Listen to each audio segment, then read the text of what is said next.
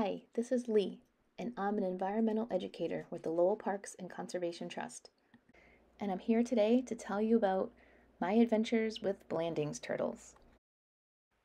You've probably heard of painted turtles before, or sun turtles as they're called, and snapping turtles, but have you ever heard of a Blandings turtle? Scientists have listed the Blandings turtle as a threatened species on the Massachusetts Endangered Species List, meaning that it's likely to become endangered in the future. You may be wondering where Blandings turtles live. Well, Blandings turtles mostly live in the water, and they spend most of their lives among various types of wetlands. They like areas with less tree cover and more shrubs or bushes and soft, mucky bottoms. This type of habitat provides them protection and allows them to find sources of food who also live in this type of area. Blandings turtles are mostly carnivores, which means they eat meat. They like to eat things like worms, snails, crayfish, and baby insects. They'll also eat frogs, tadpoles, small fish, and even plants that grow in the water.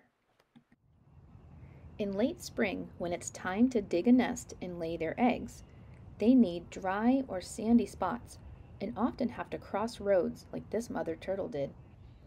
Turtle eggs and hatchlings, which are baby turtles, also provide an important seasonal food source for some mammals and birds.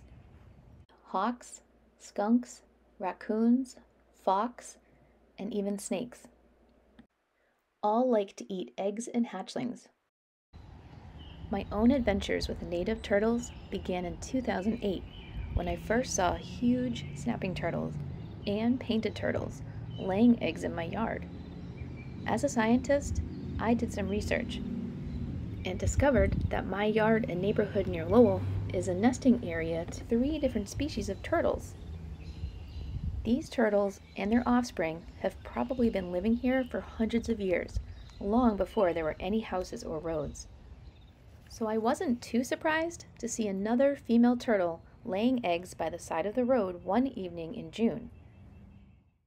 Since we've been looking for this type of turtle at the Lowell Parks and Conservation Trust properties, I had become familiar with the differences in Blandings turtles versus snapping turtles or painted turtles. I was sure as I walked up to it that it was a Blandings because they have high-domed top shells called a carapace that are dark and covered with yellow flecks. They also have long yellow throats and chins, which make it recognizable at a distance. The lower shell, or plastron, is also yellow with large black blotches.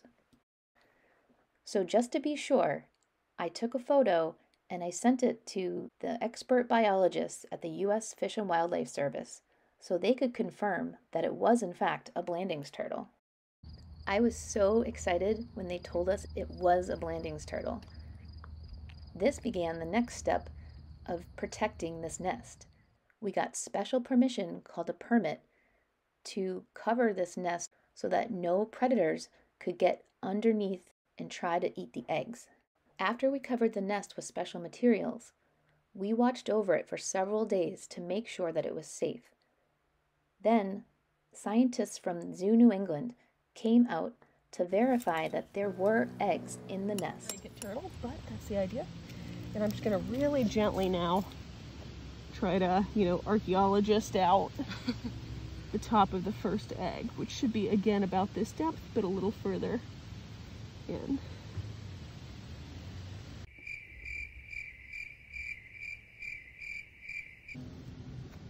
All right.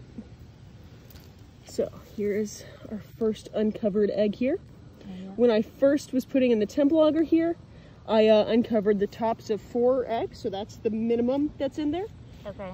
Blandings turtles generally lay between 8 to 12 eggs, but they can go as low as 5 or as high as 15. I don't know much about the turtle that laid this egg, this clutch.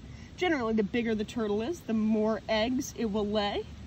And the top of this egg looks really good. You can see some striations, but nothing problematic. The color's good.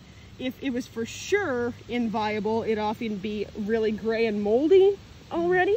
So this is a really nice sign. It was now going to be our responsibility to watch over and help protect this nest for the next 2 to 3 months until the eggs hatched. Then on August 23rd, after waiting and watching over the nest for 2.5 months, we finally had the first 2 eggs hatch. Mom, you look cute. Oh my god. Okay. We were so excited to see these adorable little baby turtles and to know that they had survived a drought and were protected from predators for the last couple of months. Over the next few days, we ended up having 8 baby turtles hatch from the eggs. About a week later, the scientists from the zoo came back to make sure that all the eggs had hatched from the nest.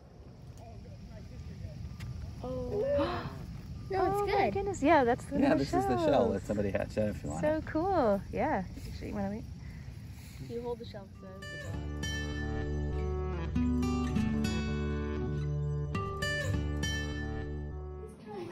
go, keep getting. You're so good. And soon after, we were cheering on the baby turtles as they were learning to eat pellets for the first time. Oh my god, he's so close. He's almost got it. So close.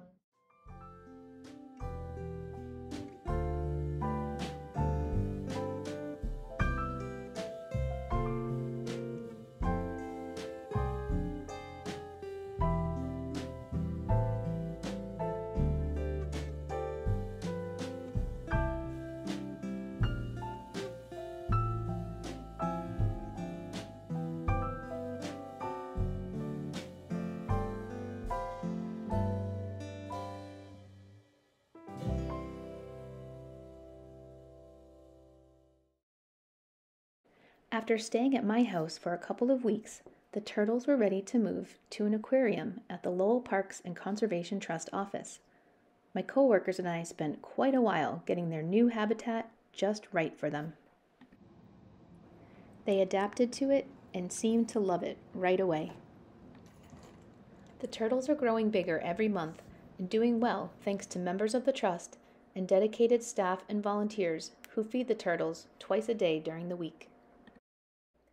The turtle tanks have warm water, about 80 degrees Fahrenheit, and they have a UV lamp to mimic the sun and bask under. This helps their shells become stronger. They're also learning to eat different types of food, including salmon, kale, and shrimp, and soon they'll eat live prey like worms and baby insects. All of this caretaking will give them a head start so they'll be more resilient when they're released back to the wild in the late spring. Many of our native turtles are only a little bigger than a quarter when they're first born. But when they're released back to their home wetland, they'll be the size of a 3 or 4-year-old turtle.